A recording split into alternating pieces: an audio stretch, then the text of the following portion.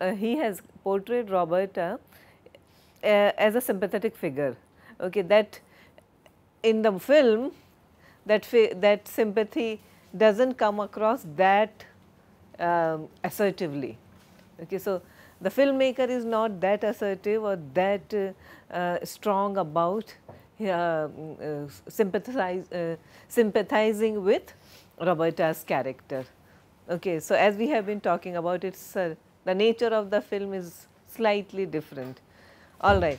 However, yes, Dreiser did try to portray the Roberta's character in sympathetic tones, but at the same time he is also cautioning many young women like her that this is the fate you meet, but at the same time it is also pointing a finger towards a society which leads people into, I mean, why force young people? Again, I am coming back to the same question that I had earlier started with. Why force people who are no longer in love with each other? This is the social setup that he is revolting against, that he is protesting against. Okay. So, it is not just Roberta is not the only one. You see, you have seen several such females through the course of the novel. Okay, many women are discussed in the same light, and then we are told that society has no sympathy for women like this. Okay, and he actually interrogates the kind of social system that exists that puts young people into such kind of a predicament. Why can't they give in to their basic instincts, okay, without getting so severely punished for it? That is the moral question here. Moral question is not whether Clyde Griffiths was right or wrong about turning down Roberta. Are we clear here now about these things? Okay. At one point, if you have read the novel so far, I do not know exactly which chapter it is, but we are told that Clyde and Sondra and a bunch of their friends, they are taking a journey through the countryside, and at some point they are confused about which way or route to take, and there is a place called Blythe, yeah, and this young man is urged by all his friends that go down, step out of the car and ask for directions from this particular farm, okay, from whoever owns this farmhouse. And yes, what's her complete name? Yes, the Alden, yeah. So, Titus Alden, that is Roberta's father, and there is a placard or a name card written somewhere placed outside the farmhouse, and it is in a dilapidated condition. It is in a state, it's like dirt poor people. He is not too sure whether this farm actually yields anything even for their sustenance. And then, have you come across that passage? Not yet? It's in chapter 40, 40. Okay. Can you give me the exact page, please? 443.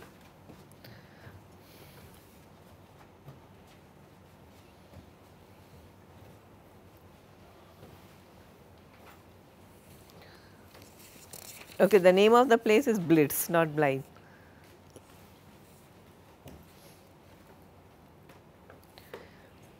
He looks at the farm, okay, and the unpainted, dilapidated outbuildings, all the more dreary because of these others. To think this was Roberta's home, and to think in the face of all that he now aspired to in connection with Sondra and this social group at Lycurgus. Are you there? Are you there? Have you found that a particular point?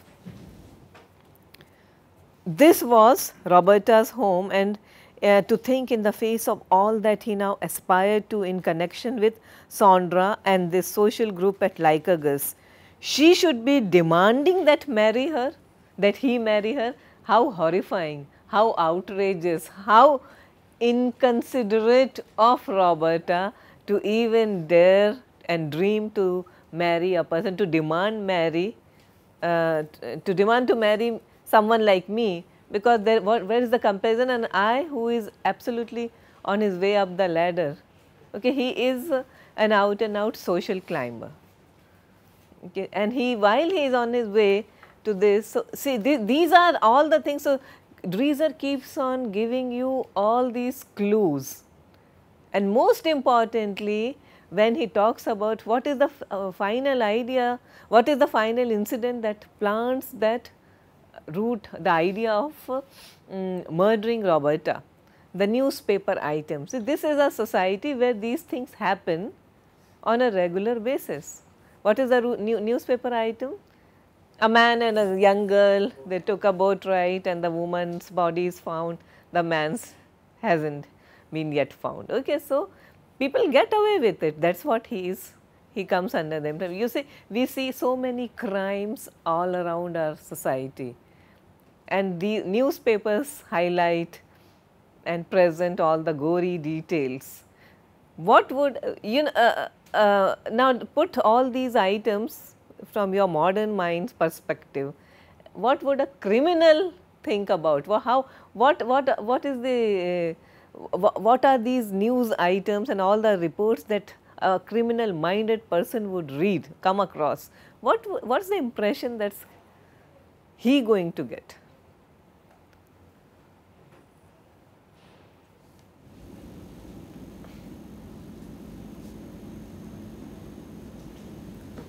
Well, we come across all these news. It's very easy to get away, provided that you don't lead or don't leave any clues behind. Okay, and now a morally upright person anyway wouldn't even think of doing any such or committing any such crime. That goes beyond. But a person, we are now talking about the criminal minded, and we are not, see, in Dreiser things are very clear. If you are educated, education is important in Dreiser. Have you come across that? Not money. Okay, for Dreiser it's very clear that, and repeatedly he talks about Clyde Griffith and his semi-informed or semi-formed mind. So that means education for Dreiser is the only way up. You educate young people and perhaps you can address several ills of the society. That's his standing. But now we know that also is not all that much true, because educated people find more devious ways of getting out of or finding their ways around the law. That is also a fact. Okay. So, as long as there is society, there are crimes. This is something that we have to accept. In Dreiser, there could be some solution. He raises lots of questions, and it is a deeply psychological study, okay, because so many things. And at point, did you see how he anticipates stream of consciousness? Yeah, there are several instances in the novel, particularly book 2 and towards the end of the book 2, okay, and beginning of book 3, so many things that happen just in his mind. What if, how will, and you know, fragmented questions they start, and look at the way all these things must have anticipated the so called stream of consciousness novel. I do not know if you have paid attention to that. Alright. Again in the same line, and Sondra in the car with him, here to see, if not know, the poverty, the reduced, and all these exclamation marks. Now, the other day we were talking about the poverty, the reduced grimness of it all, how far he had travelled away from just such a beginning as this. The exclamation marks throughout in the latter part of book 2, the two women are constantly, did they ever come across face to face? No, there is never a moment where these women even come across. And I know Roberta is aware of Sondra like everyone else. She is today what we call a page 3 person. Yeah, society girl. Roberta, right from the beginning, Has some suspicions. Yeah. no, she zeroes in on Sondra. And Bertine. No, it's always Sondra, not even Bertine that much. She, even when he lied to her the first time, she noted that Sondra's name wasn't mentioned. Hmm. It's always been Sondra. So it's a woman's intuition, perhaps. Okay, so it's always there. But coming back to this question, that Sondra in the novel is presented as a typical social butterfly. Okay, with all her grand proclamations of grand love for Clyde, she is after all uh, what we, as I have just spoken, talked about, page 3 person. Okay. So, she likes to be seen around, and the way she arranges the picnics, the way she arranges her outings and all, and Clyde is exactly the kind of man who would fall for such kind of lifestyle. So, therefore, exclamation is like emphasis. When we use exclamation marks, we are actually, what are exclamation marks used for in grammar? Not just surprise. Emotion, yeah. So, emotions, deep kinds of emotion, and Roberta's beauty and wealth as contrasted to the dreariness, grimness of I am sorry, Sondra's beauty and wealth as contrasted with Roberta's pathetic life and the grimness of her parents' lives.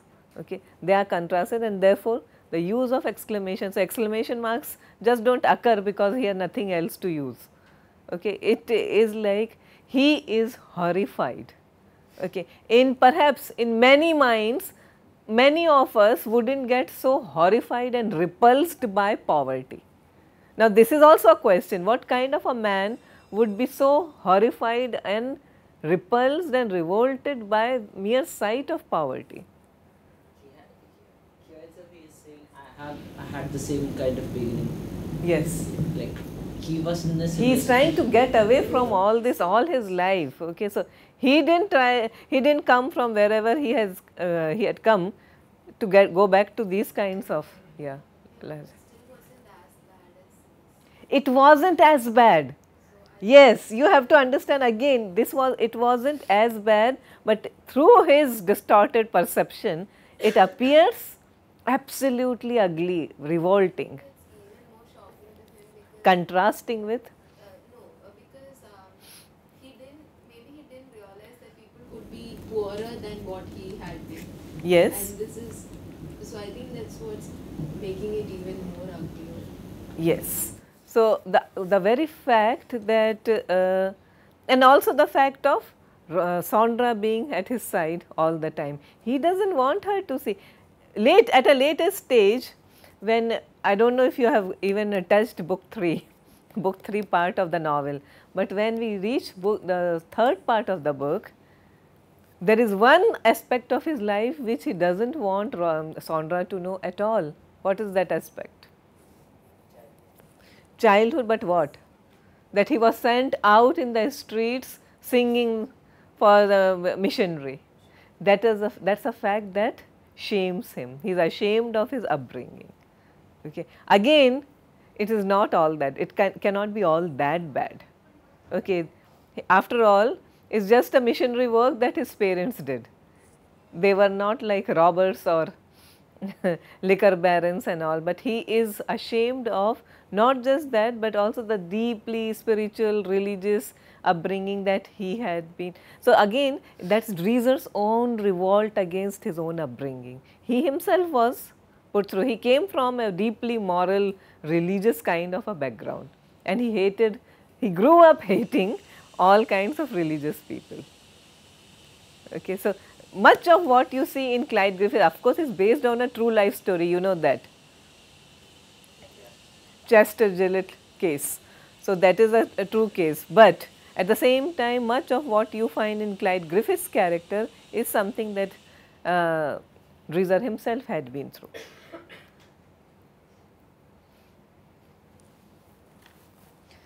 Okay. I am on chapter 43 now. Chapter 43, those who have my version of the book, is page 464. page 464.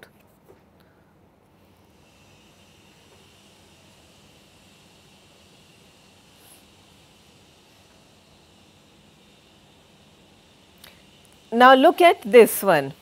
At the brook shores again that evening, a smart company of friends of Saundra's, Bertin's and others. On the dance floor, a re-encounter with Saundra, all smiles, for she was pretending for the benefit of others here, her mother and father in particular, that she had not seen Clyde before, did not even know that he was here. Okay. So, like a typical young girl who is trying to hide her little flirtations and dalliance with a young man who she knows her family does not and would not accept, approve of. Yeah. So, she is the one who enticed him to come to this countryside, to this particular place. But in front of her, yeah, and she also plotted, she is smart enough to plot that no one should know from her immediate family that she is the one who invited Clyde to this place, while they are all having this family and social picnic of sorts.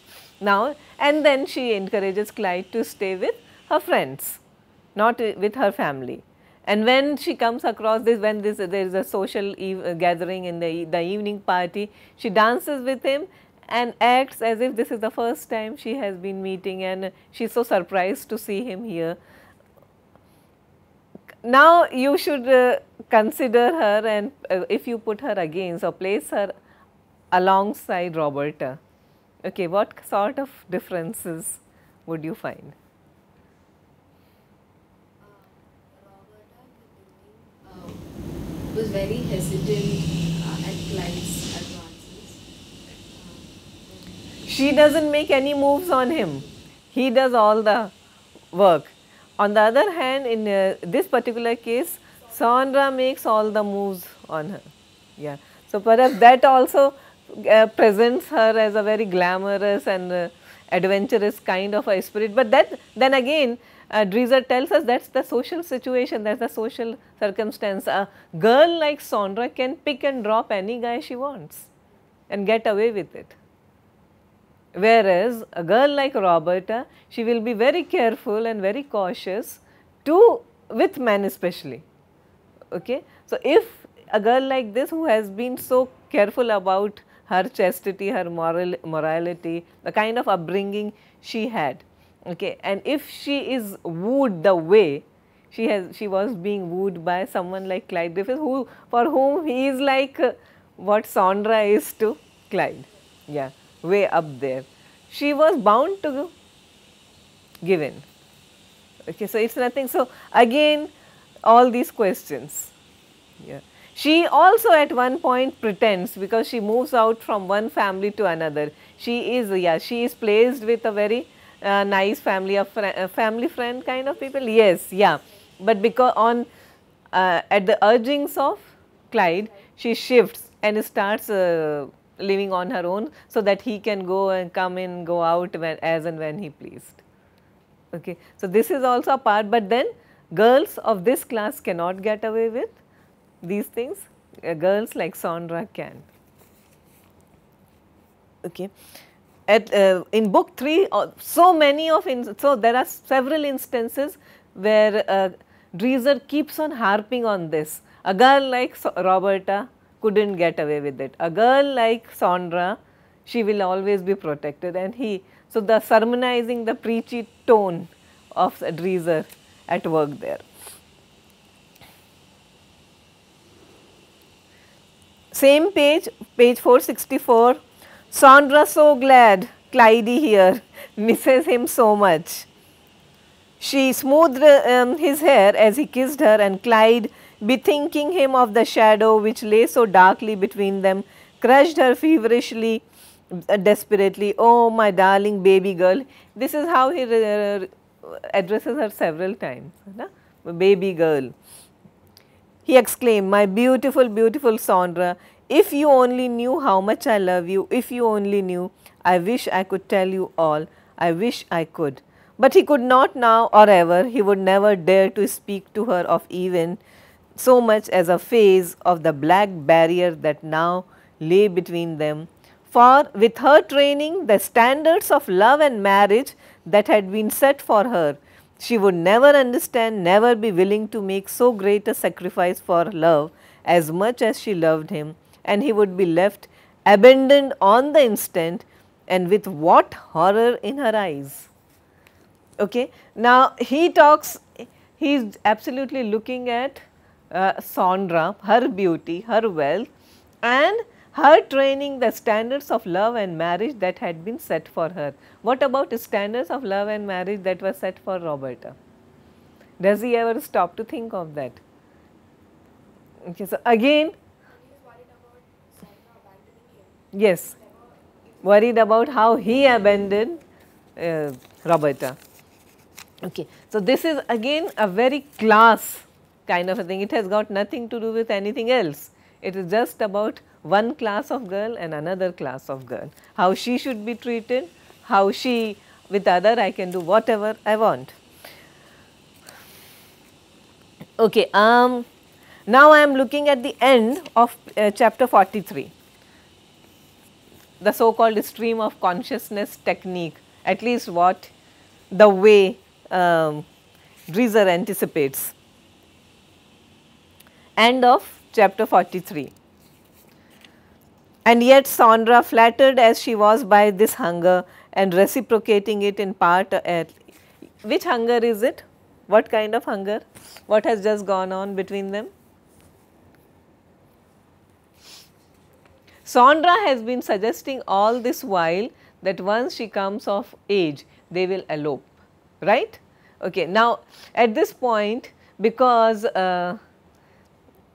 Roberta is still alive, yeah, Roberta, he hasn't yet, they haven't yet met with that fatal accident. Now, what is Clyde's only way out amidst this circumstance, amidst this situation, that if if Sondra decides to elope with or agrees to elope with him now, even then his future will be safe. Yeah. Why does Sondra refuse? For one, she is still not an adult, or she is still not a major. Okay. One of her fears is that her mother her parents are strong enough to dissolve the marriage. Okay. So, the practical side of Sondra comes out and she refuses. She says, what is the hurry? 3 or 4 months, that is all it takes, and that is the end. Clyde knows deep down that this is the end of his dream, because sooner or later, if Roberta is not killed, she will come out and expose her. Yeah, he will be compelled to marry Roberta. And then look at this, Clyde, quite numb because of his defeat, yet unable to forego or deny the delight of being with her now, did his best to recover his mood and think that in some way, somehow, maybe via that plan of that boat. Now, which is that plan? Drowning her, or in some other way, but what other way? And now this is the turmoil that he is going through. But no, not that. He was not a murderer and never could be. He was not a murderer, never. Don't you think it sort of echoes James Joyce, Virginia Woolf? These ellipses, yeah, these dashes, all these incomplete, the fragmented thoughts, all these are like, so when we credit so much, so these are also modernists in their own right. They may be social realists. I mean, we all know modernism, what I keep on repeating myself in every class. What was modernism as a movement? A reaction against? Good. Yeah. But, and we call, strictly speaking, he is a social realist, right. But then also see the winds of changes are already visible in him also, in these novels also. And yet this loss, this impending disaster, how to avoid that and win to Sondra after all? How? Yes, okay. So much, and through these fragmented sentences, through these variety of punctuation marks, exclamation, question mark, dashes, ellipses, these are all like we are shown a, given a window to what is happening, the turmoil, the dilemma that Clyde Griffiths is facing. Okay. Now coming back to all this, now I would like to wind up the novel fast because today I wanted to finish it. Let us start talking about book 3 against the backdrop of, I want to just wrap it up and let us look at all these points.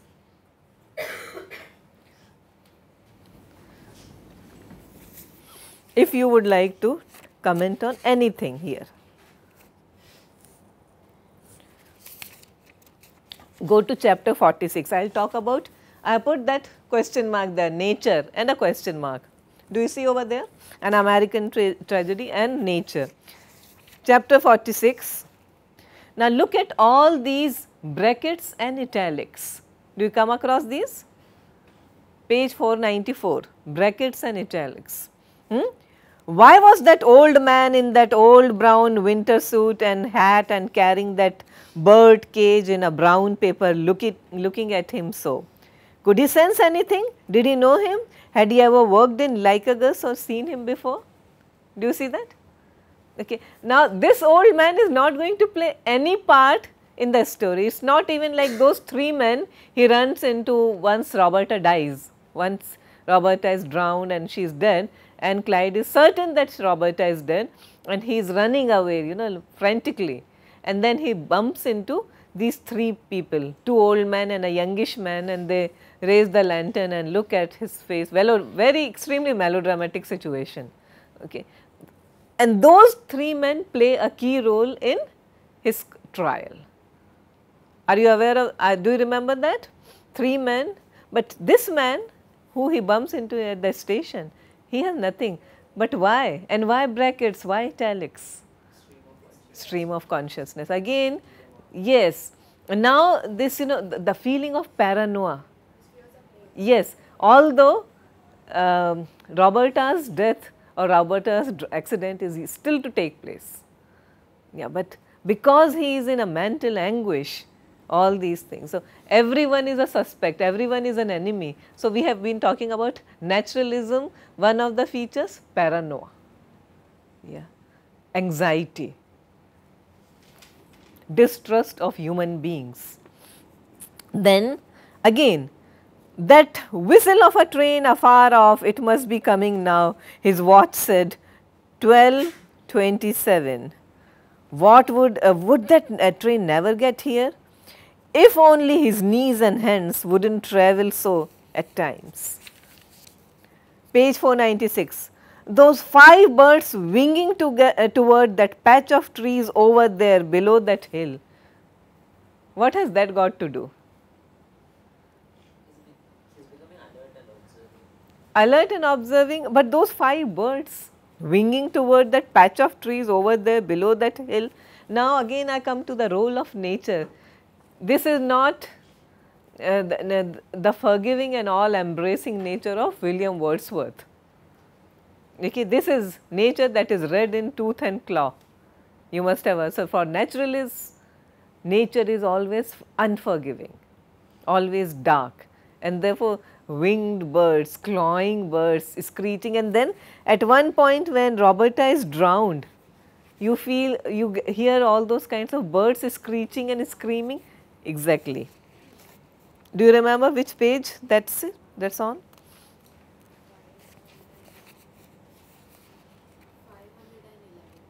Okay, page 511.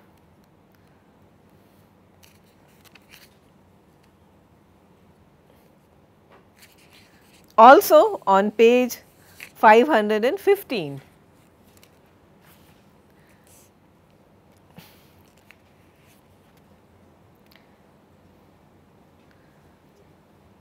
Roberta, when she is down, help, help, oh my God, I am drowning, help, oh my God, her last few words, Clyde, Clyde, and then the voice at his ear.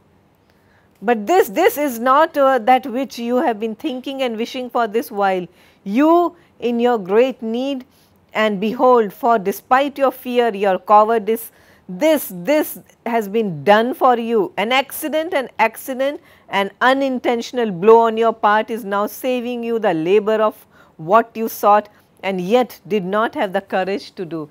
He is having a monologue with himself, a conversation with himself, while she is shrieking for help, while as Roberta drowns. What is Clyde saying to himself? But isn't this what you wanted? Okay, and you didn't even push her.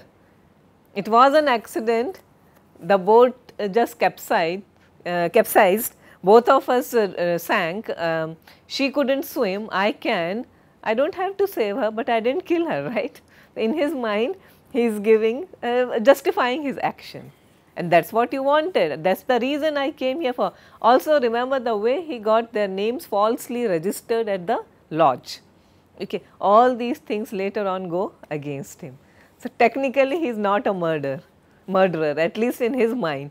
But the fact that how, do you remember how he gets finally the law gets him? Because there is a fight to save him.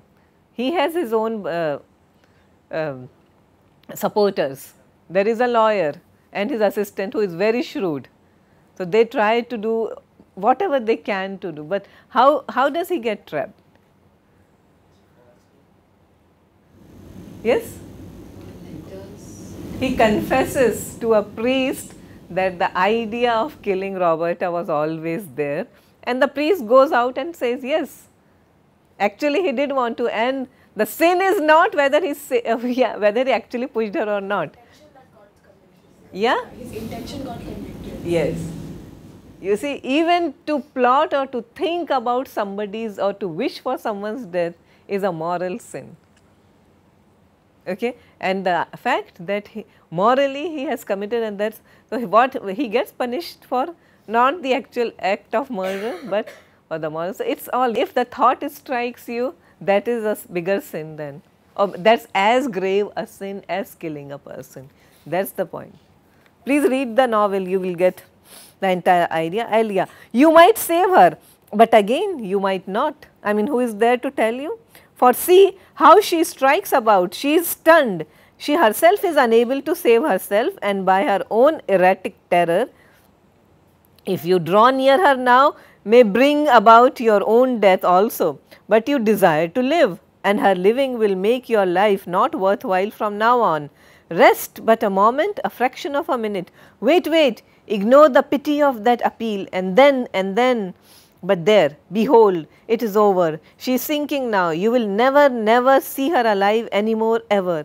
And there is your own hat upon the water as you wished, and upon the boat, clinging to that rowlock, a whale belonging to her. Leave it. Will it not show that this was an accident?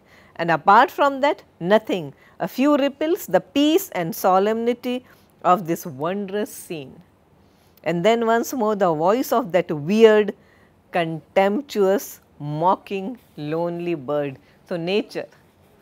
Okay, so nature cannot be a partner in crime. Nature has its own way of resolving these things. So, kit kit kit, kaka, kit kit kit, and that is the. So, this is not your bird from a Wordsworth poem. Okay, it's almost like you know, a very judgmental kind, nature judging him. Okay, and nature is never beautiful in Dreiser. If you read that, if you read the novel, it's always dark, slimy waters, deep, shallow, dirt, pond, okay, all those things. That's part of the. Yes, Gayatri, yes, tell me, comments? All right. And then we come to the end of book 2. Book 3 is more about how the plot, but again it is only a writer like Dreiser who could have devoted at least, you know, 25% of the book, of the novel entirely to the trial, because it is not a murder mystery after all. We know who did it and how he did it. Okay. But now the entire thing is about what society does to such kind of people and the social order, how it is. Again, look at the way we have been talking about constructing the social hierarchies.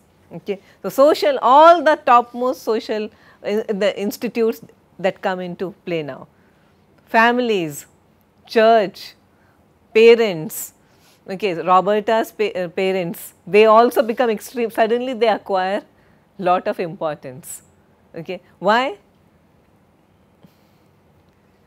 This family that has been living in absolute oblivion, dirt poor family, they are given lot of, they are suddenly into limelight, given lot of attention.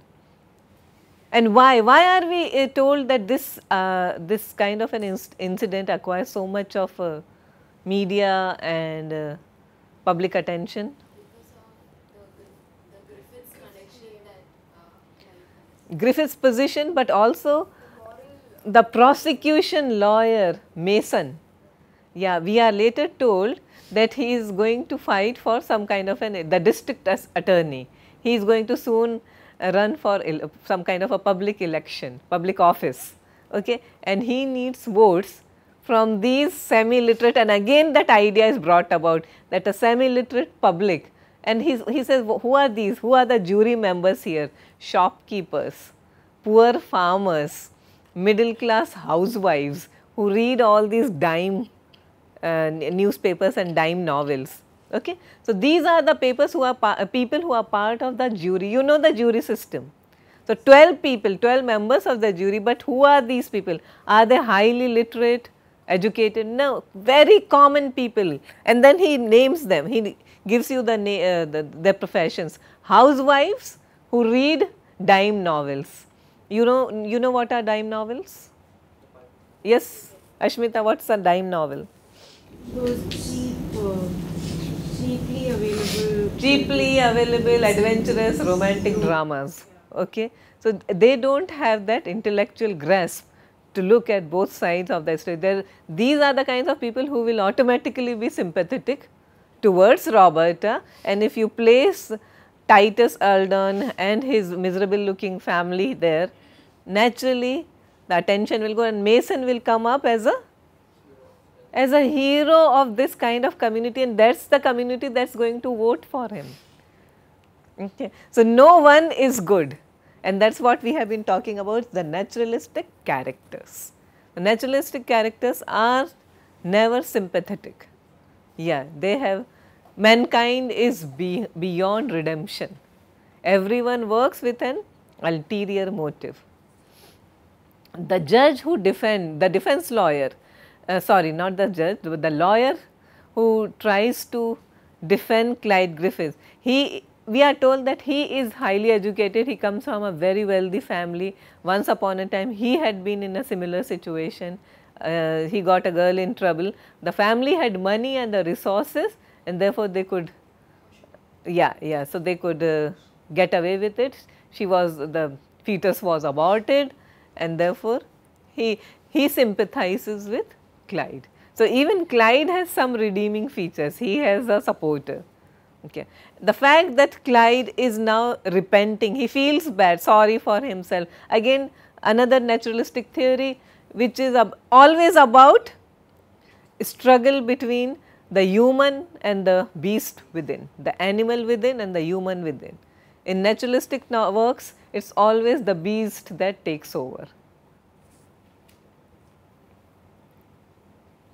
Nature, role of nature we have already discussed. Setting, generally all the naturalistic novels are city based, urban in nature. Dreiser is a cities writer. If you want to read somebody, anyone who is interested in cityscapes, urbanscapes, okay, Dreiser is one of the foremost novelists of the city, the way he paints city life, city culture.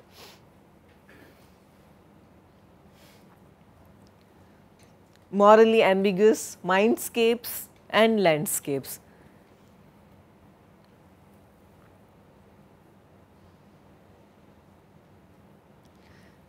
And now coming back to the title, so why is it not an individual tragedy, and why is it an American tragedy, a national tragedy? It's an indictment of the entire American society and the American dream that everyone has every right and opportunity to come up in life, and this is something that somehow messes up with most people. Okay. Any comments or any because we I would urge you that you finish book 3 on your own. It's very richly detailed. The courtroom trial and drama is really very well detailed, okay. And the way the investigation, the prosecution, the defense, the dialogue, the turmoil that Clyde Griffiths goes through and all these things, and at the end what emerges is, I mean, again the same basic idea is repeated, that human beings are beyond redemption, okay. This is the fate.